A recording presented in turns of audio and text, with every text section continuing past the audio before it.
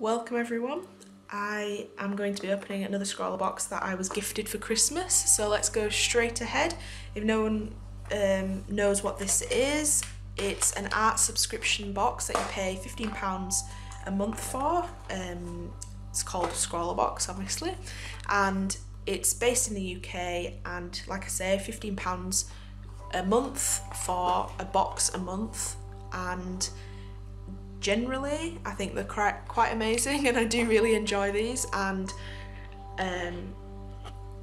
obviously, well, it's just one of my favourite things to do, and I'm currently in the middle of another video filming. It's very slowly but getting on with it, and this came in the post and I just had to open it straight away and get on with some art because I find these really challenging and really inspiring as well, and it's just always amazing to get new supplies obviously. So let's get on.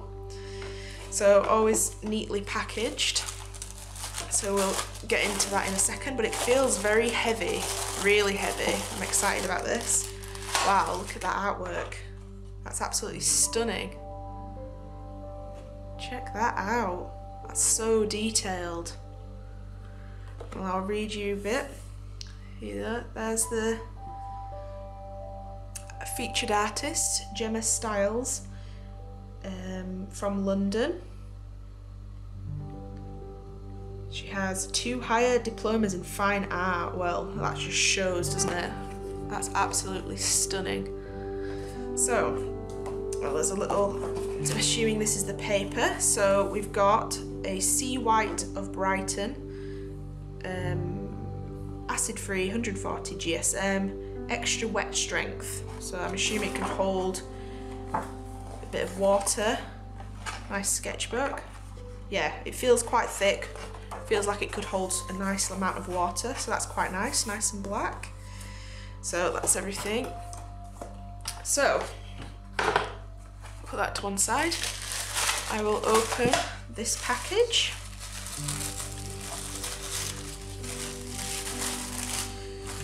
So, wow, this looks very interesting. So we have our sweetie that's always included. So this is just a strawberry. Feels like a kind of the old-fashioned starburst sort of thing. Then we've got our information and our Scrawlr box sticker. So I'll just have a look at the Scrawlr challenge. The challenge is Nature's Eye, so that's basically what we have to base the artwork around that we're going to use these supplies to create. So Nature's Eye, that's quite a nice thing. That's something more up my street.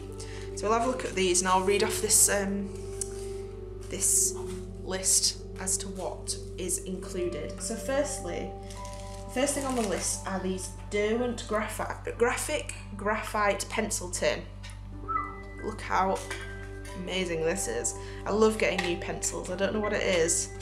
They're just always so nice just to get new pencils. So, and it comes in this gorgeous tin, which I hope I never lose. Okay, so let's have a look at the sizes. You've got a 2H, so quite hard. You've got your standard HB. You've got a 2B, which is my favourite thickness, 4B, 6B, and then your very nice soft 8B. And then it comes with a nice sharpener with those, so they'll be really nice. I love Derwent pencils. I really like this tin. I've never seen this tin before, so that's good. Other than that, we have, next on the list is a Pentel Superb Tech needlepoint pen. So it just looks like a ballpoint pen at the moment, but check that out. Let's see if my camera will focus on that. Let's have a look. Here we go. I'll zoom in and you can see. Look how fine that point is. So it is a ballpoint pen, but it's very, very fine. I've never seen these before. In fact, let's get a piece of paper.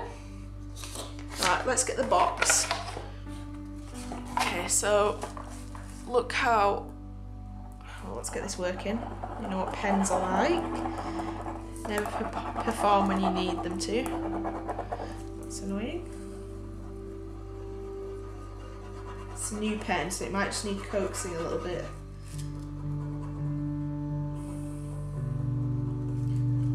Okay, well this isn't going to work right now, but I'll keep coaxing it and see whether it starts to work in a second. Okay, next on the list is an Artline 220 superfine 0.2mm pen. So it's a coloured pen, it's a fine liner with brightly coloured water-based ink. So again, it's just your standard fine liner, I think, with the tip there.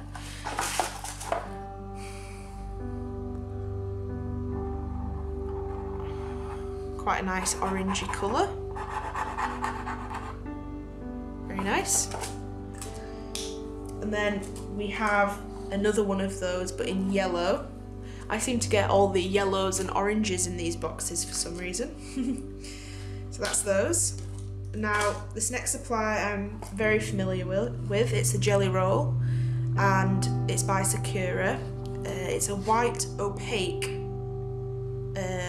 gel pen, and it's very good. I do like the jelly rolls, and I actually have a couple of these already, so that's just going to add to my collection, which is good.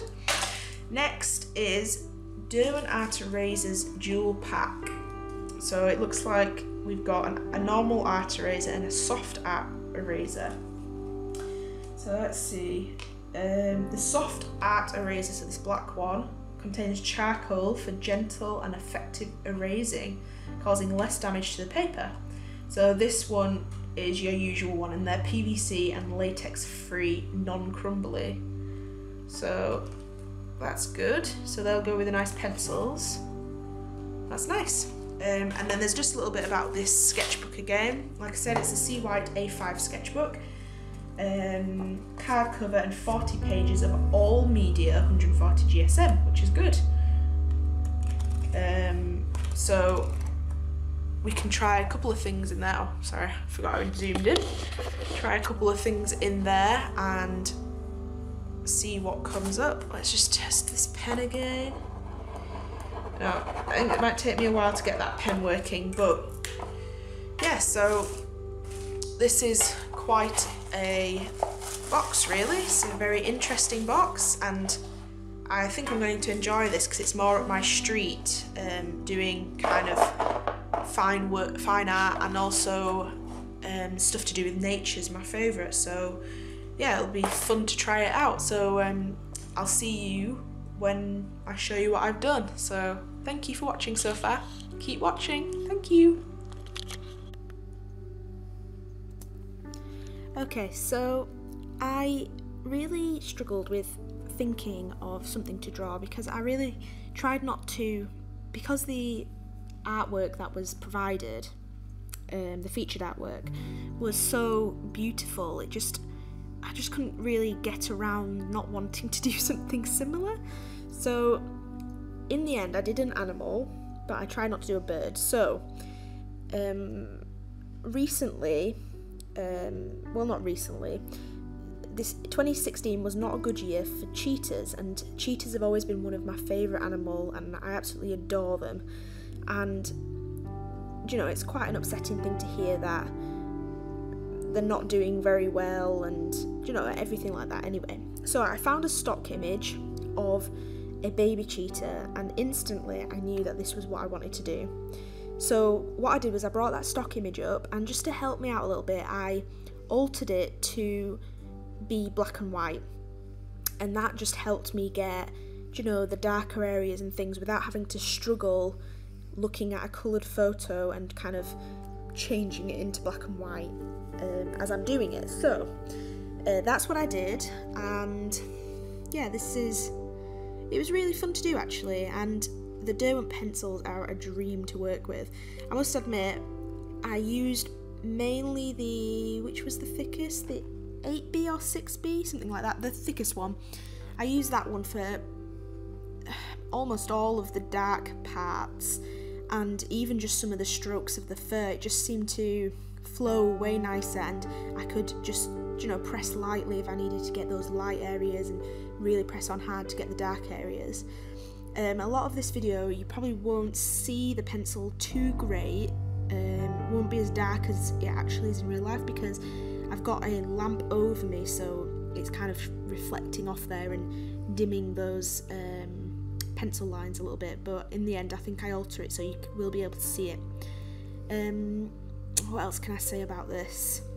Yeah, it was a very long process, you know, trying to get all those pencil marks in, everything, and to be honest I really wouldn't mind doing another video based on these Scrawlr supplies for this January box because I just really enjoyed it, and you know, animals are just amazing to draw, I think. So yeah, I might even do another video after this using the supplies again, but yeah, I'll move on. I didn't put as much detail in as I'd probably have liked, but I do feel like it went very well. Like, I feel like although it wasn't extremely detailed like that featured artist did, it was kind of my own take on doing detailed work, and it was very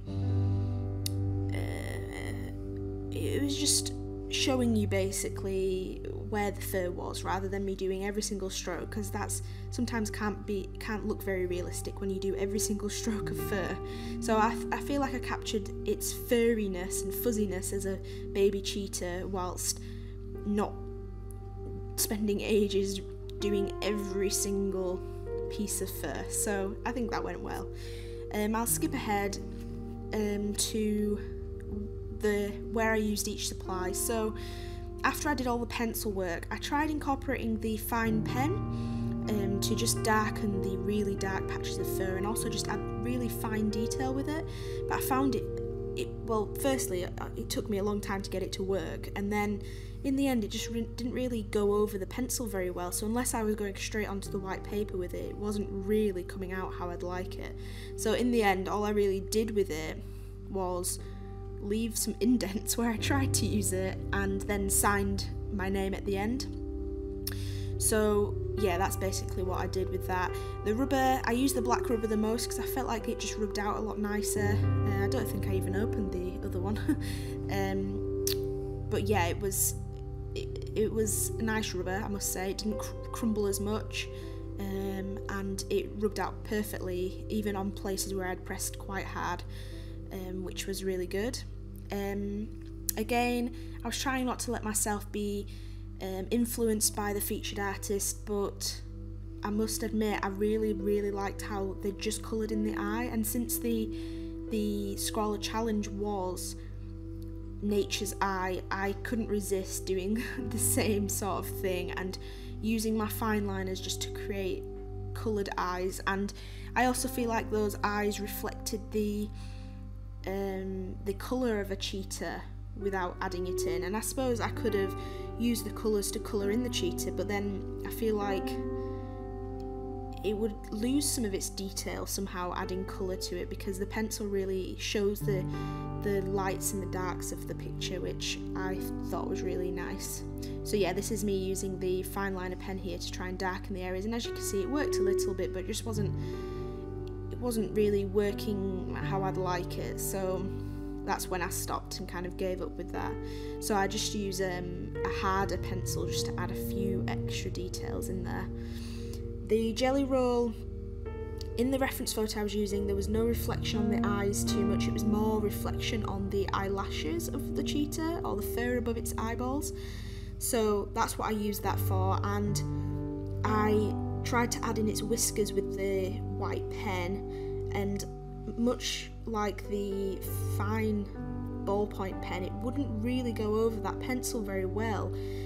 So in the end I tried putting thick layers of that ink, the gel pen ink, over that to try and create white lines, and then where possible I kind of used a very fine pencil, one of my harder pencils, to kind of just highlight where I put highlights, if you know what I mean, and kind of create those a different way, and that seemed to work a little bit. Not as much as I'd probably have liked, but yeah, I tried anyway with that. yes, I think that's it, and I really enjoyed this, and if you haven't already checked out Scrawlr box, I really suggest you do. They are amazing, and I do love getting new supplies. I wouldn't recommend waiting to see what supplies are in a month and then ordering the boxes, which you can do, but I find that the surprise of the supplies is just the whole point of it, and I don't think you should really order a box, but if that's you want to play it safe, then that's probably the best thing to do. So yeah, with the fine liner as well, I just added a little bit of yellow to odd little places to suggest colour, suggest that the cheetah is that nice golden tint. So yeah, that's basically it, and yeah, so thank you for watching, and I hope to see you in my next video.